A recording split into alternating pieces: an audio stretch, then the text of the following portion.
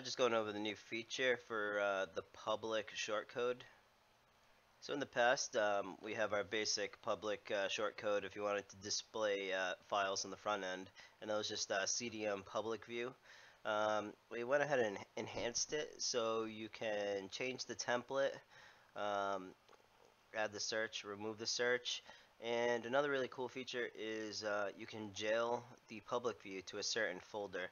So what this does is if you have like a subfolder in your document manager and you want to display that folder on your front end publicly and allow users to traverse into those subfolders, you can use this PID feature. Excuse me. So on the template attribute, we have 3 different templates: responsive, file list, and thumbnails, and those are in the template folder if you want to override those in your theme folder. You can also create new templates, and it'll find that template within your theme folder if you were to do that. Search can be either 0 or 1 depending if you want the search box, and PID would be set to the ID of the folder. So you can see it in action here. So right here I have a basic shortcode with no settings here. You can just go through the folders, and this is publicly viewable by everybody. If I want to edit that, I'm using Elementor here, so I would just click on this. Say I want to use the file list or thumbnails template and disable search.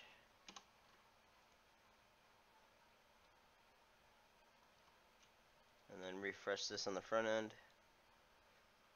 You can see that we now have a thumbnail mode.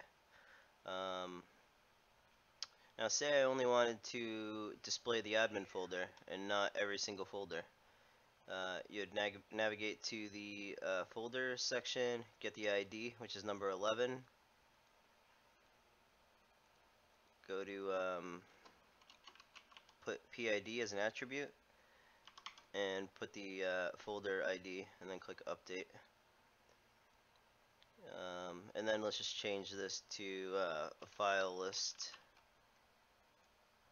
which is our 3rd template. Refresh. So now it's just going to show the contents of the admin folder. And we have our files here, and we also have a subfolder. And you can use unlimited subfolders, and you can, show all the subfolders to users, all the files.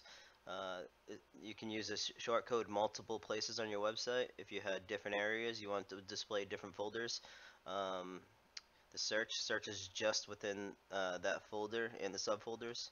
So this is a really powerful feature for a public shortcode, and you can just get that in the latest update on smartypantsplugins.com. You can download it through your purchase history or auto update if you have an active license. If you have any questions, please let us know, submit a ticket, or open up a chat. Thanks.